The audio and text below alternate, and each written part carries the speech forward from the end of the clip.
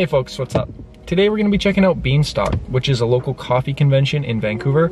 So there's going to be a lot of different coffees and roasters and a bunch of other really cool stuff. Hopefully we're going to see a little bit of a barista competition today.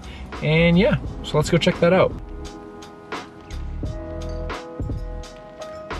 They gave us these cute little booklets and like sensory guides so that we can like chart our progress as we taste along today. Also, we got these cute little Beanstock mugs.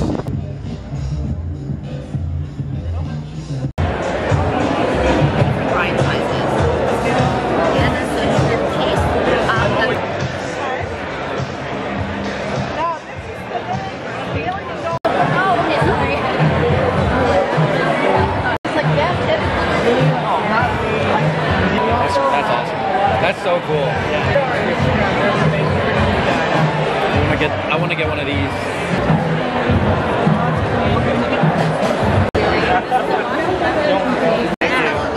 This is our summer blend. It's a blend of Ethiopian and Mexican coffees. Awesome. Thank you very much. It's going to be 15 peaches to start and chocolate at the end. Great. You work at... I do, yeah. I can see it. How'd you know?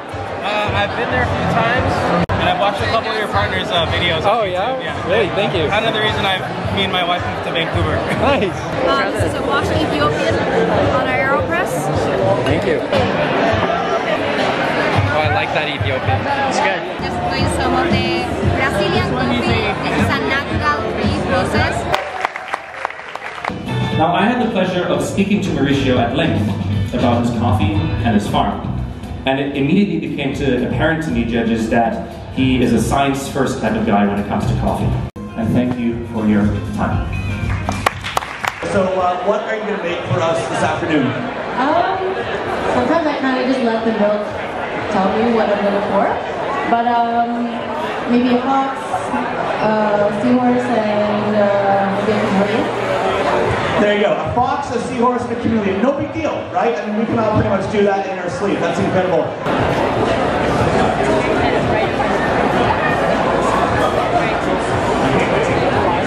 What is the milk teaching right now?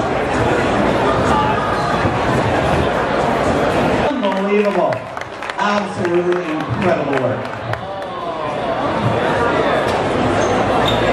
So we got a bunch of coffees, like probably more than normal people. Got some Rogue Wave coffees, Edmonton Classic.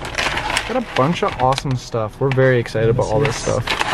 And that was Beanstock. Hopefully you guys enjoyed coming along. I think it was really cool to try different beans and different processes and just get different perspectives from roasters and other coffee experts. Also, that barista competition was really cool. Being able to see the guy, he paired like espresso and yogurt that he made himself, and it was just wild. And also it was really cool to just be surrounded by a bunch of people who are coffee nerds. Hopefully you guys enjoyed, and we'll see you guys next time for another video or something, whatever comes next. All right guys, peace, bye.